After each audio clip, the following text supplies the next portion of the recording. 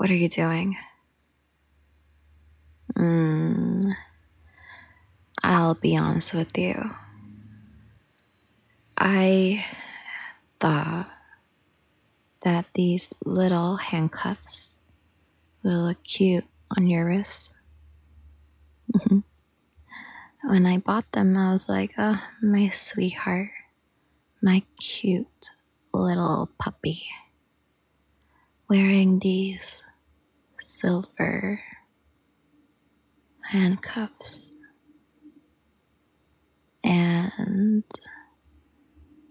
I just wanted to put them on you. I wanted to put them on you to let you know that you messed up. You messed up so badly. You know when you've been caught and you get read your Miranda rights, and then they say, you can get a lawyer and you're taken away for the crime you committed? Well, you committed a crime, a very, very bad crime. Your little honey right here had a long day, and all I wanted was to eat my grandma pizza slice. But then I come home early. I don't see it in the fridge. And last time I checked, we don't have a pet animal. So I know our fake imaginary dog didn't eat it. Meaning, you ate it.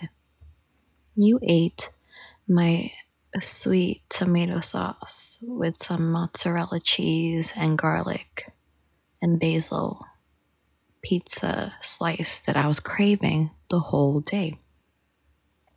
I got annoyed.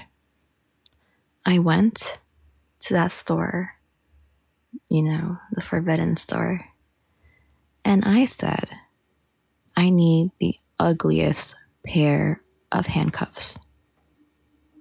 The guy smiled. He didn't even ask me why. He just knew that I was going to use it. It was pretty obvious. Because if you were going to use those handcuffs on me, they would be the prettiest one, not the ugliest one. The ugliest one is for somebody who needs a punishment. And that's you. I paid, came home, and now they're on you. Because you're going to repent. And you're going to struggle. And I love seeing you struggle. Right now, you're pretty okay. Right? Because the beginning. It's like when you go to your work and you're having an okay day. The first hour of your job, okay. By the time you reach the middle of it, you wanna go home. You wanna get out of your job because you can't take it anymore. You pushed past your limit. And I know you always say, you can take anything. I have no limit. And I really wonder if that is true. And while you're handcuffed, I'm going to sit right over here in this comfy chair far away from you. I'm going to play with my watermelons. My lovely, juicy watermelons that are so yummy.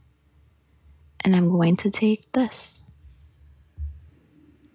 hard jelly banana looking thing. And you know where it's going to go. It's going to go very, very deep in that tunnel. The tunnel that my lovely caveman will never explore. Because he decided to touch something that was not his. My pizza. My grandma pizza.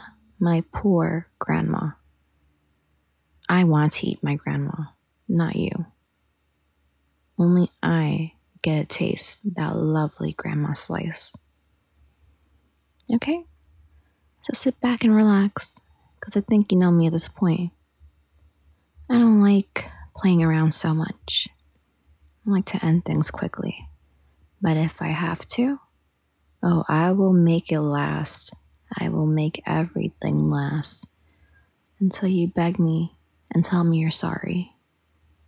Which, let's see. I won't listen. You're in for a long afternoon. A very long, actually not afternoon. A very long evening. And don't worry, I know what you're going to try to do afterwards.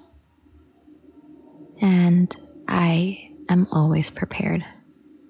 Don't worry, I know your feet can do stuff, but your feet are soon to be under my spell.